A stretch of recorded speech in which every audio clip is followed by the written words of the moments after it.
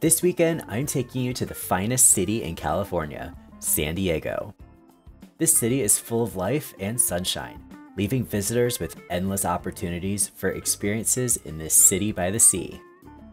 If good food, boating, and saving money fit your itinerary, you won't want to miss this weekend getaway to the southwest corner of the US. Hi, I'm Michael. Join me as I share some ideas for things to do in San Diego without breaking the bank.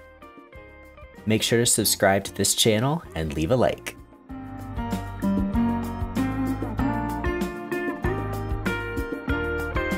San Diego is conveniently located only a few hours from Los Angeles and Orange County by car and train, and is connected to most major US cities from its airport.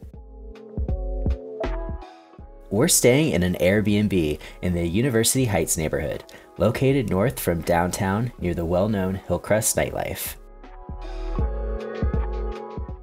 This weekend, I want to show you what you can expect for some of San Diego's most popular low-cost weekend activities.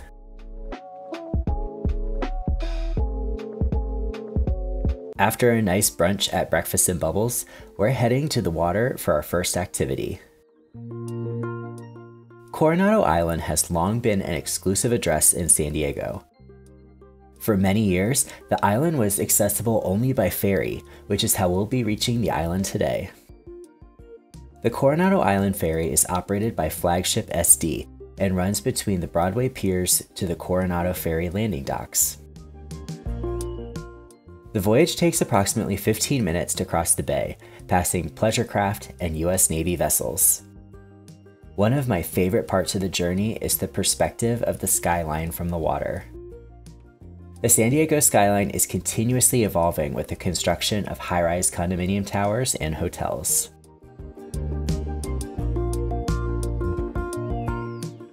The ferry runs hourly every day, with departures from downtown on the hour and departures from Coronado on the half hour. Tickets are $7 per person for this unique experience out on San Diego Bay.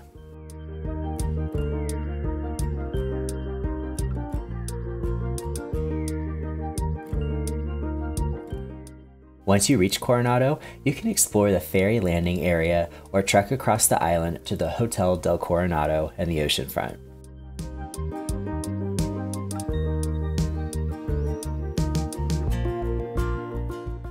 Next to the ferry landing is one of the most iconic views of the San Diego skyline.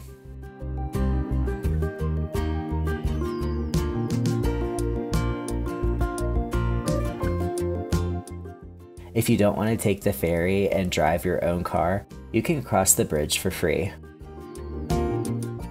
Traffic and parking are a bit of a challenge on the island, which is something to consider when planning your visit.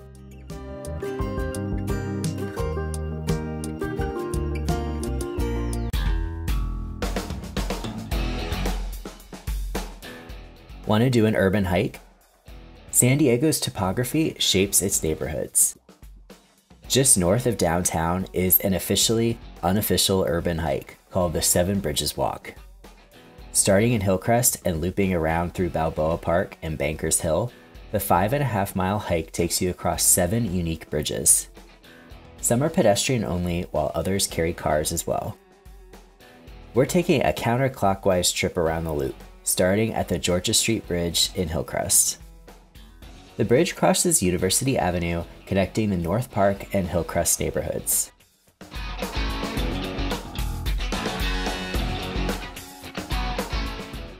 Next is the Vermont Street Bridge, the newest of the 7 bridges, which crosses Washington Street in Hillcrest.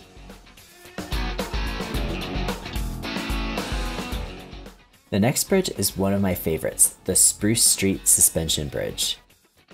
The pedestrian-only bridge bounces and sways as you cross and snap selfies for Instagram.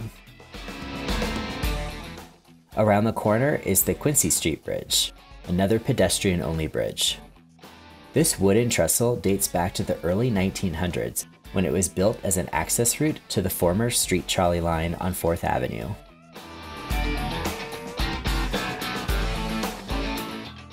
The next bridge is a steel arch structure, the First Avenue Bridge.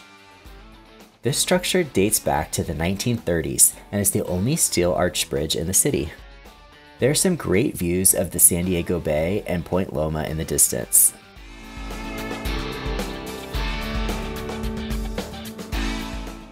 The last two bridges are within the confines of Balboa Park, the Cabrillo Bridge and Park Boulevard Bridge. The Grand Cabrillo Bridge crosses the 163 freeway, leading right into the heart of Balboa Park and the Prado. On the east side of the park is the Park Boulevard Bridge, which connects the Central Prado Plaza to the Rose Gardens. The hike took about 3 hours walking at a relaxed pace.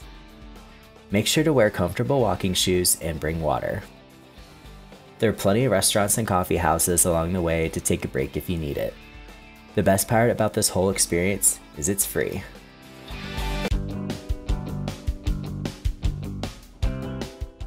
Whether you're doing the Seven Bridges walk or just looking to spend some time outside, don't miss Balboa Park. The park is like San Diego's backyard, with more than 1,200 acres of open space. There's some amazing architecture in the park around the Prado, dating back to the Panama, California Exposition in the early 1900s.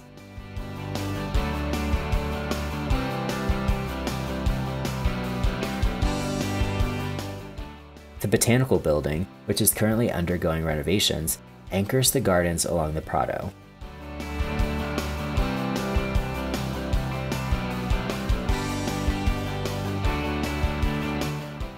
Museums and theaters provide a break from the sun. Check out the San Diego Model Railroad Museum or the Japanese Tea Garden when you visit. Check their websites for hours and admission fees. There's several short hiking trails that pass through the tree cover.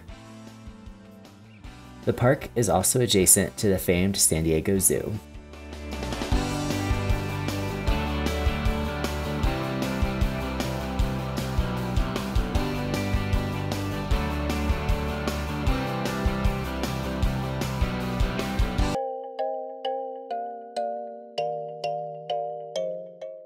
One of my favorite things to do in San Diego is just be near the water, and thankfully there's so many ways to do that. We saw on the San Diego Bucket Listers Instagram page an ad for dog-friendly paddle boating on San Diego Bay. Located just south of Liberty Station on the Point Loma side of the bay, you can rent paddle boats by the hour. The water is fairly calm within the marina. If you rent for 1 hour, the Eco Pedal Company recommends a leisurely route around the marina. Longer rentals give enough time to paddle out into the bay. There are lots of pretty boats in the marina to paddle by, and you may even see some wildlife in the water like we did.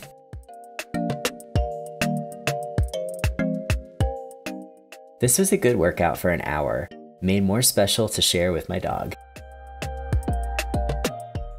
For 2 people for 1 hour, the rental cost is $50, making it the most expensive activity on this list. In the area is the Liberty Public Market at the decommissioned Liberty Station. The market has a number of food stalls serving up sandwiches, desserts, and local microbrews.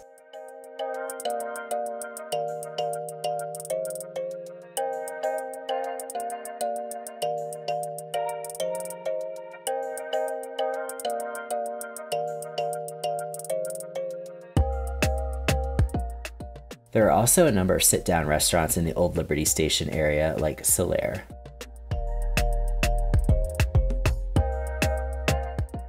Closer to downtown, you can spend some time along the waterfront at Seaport Village, a waterfront center for restaurants and small shops.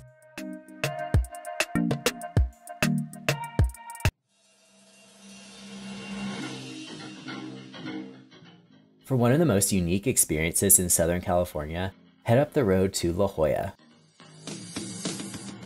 The La Jolla Cove area is a stunning stretch of coastline with beautifully colored water and jagged cliffs.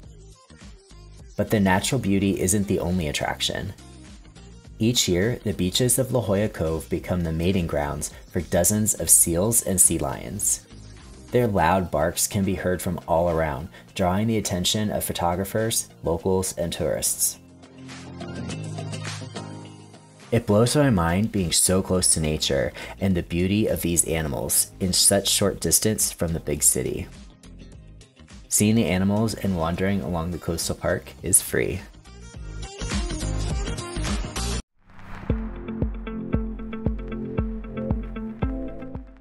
San Diego is a great food city. Many restaurants craft great food and cocktails to end your day. On this weekend, we experienced Madison in University Heights and LeConte in the Gaslamp.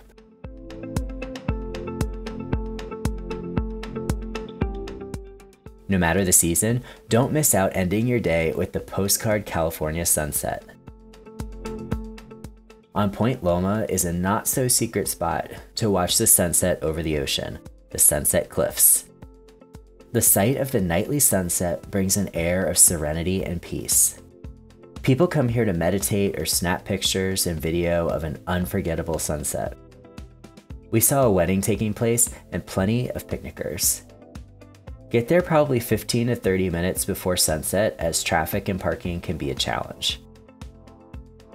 There are some rugged paths that lead down the cliff to the beach, which can be tricky to navigate back up in the twilight after sunset.